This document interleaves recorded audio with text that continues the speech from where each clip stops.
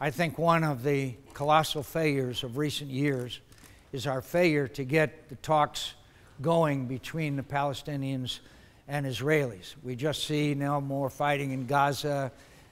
We see the tensions. There have been some progress in the West Bank, and I've seen some of it.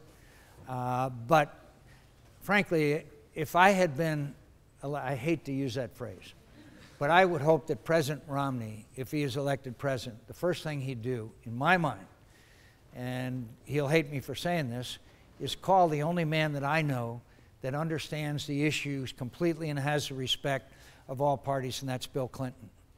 I would ask President Clinton to be the person that we need to bring these parties together and resolve this issue. There can be no real good relations between the United States and some elements of Arab countries as long as the Israeli-Palestinian issue is out there. You cannot ignore that fact. It's just a fact.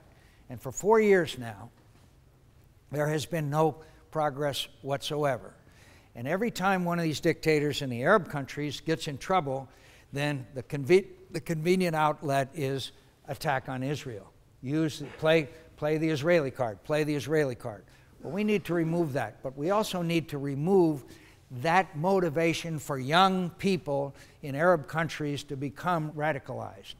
And so I'm very sad, but I do believe that whether President Obama is reelected or Mitt Romney is elected, that maybe we could start this thing all over. And I think you have to have somebody of the stature of Bill Clinton. And by the way, nobody knows these issues like President Clinton does, because he came that close at Camp David between Yasser Arafat and Ehud Barak to reaching an agreement. And it's one of the great tragedies that it didn't happen.